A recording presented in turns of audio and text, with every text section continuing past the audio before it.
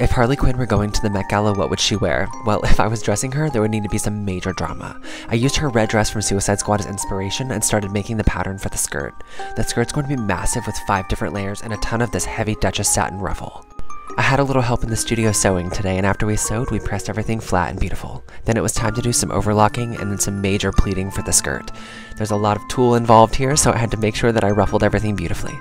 With these big skirts, you just kind of have to see them on a body sometimes. After the skirt, it was time to start working on the bodice, and I'm actually going to use this hot pink charmeuse, which is a little iridescent, to create it, and I want to create this almost beautiful seashell-inspired harness moment. After I got the bodice completely finished, it was time to start adding on those harness details. After 2 long days of work, here is what the finished product looks like. Harley Quinn is the definition of hard meat soft for me, and when designing this, I wanted to insinuate those tough elements and mix in some major glamour with that little bit of her signature sex appeal. If you haven't seen the new Suicide Squad film, it is streaming now on HBO Max, which is home to the entire DC universe.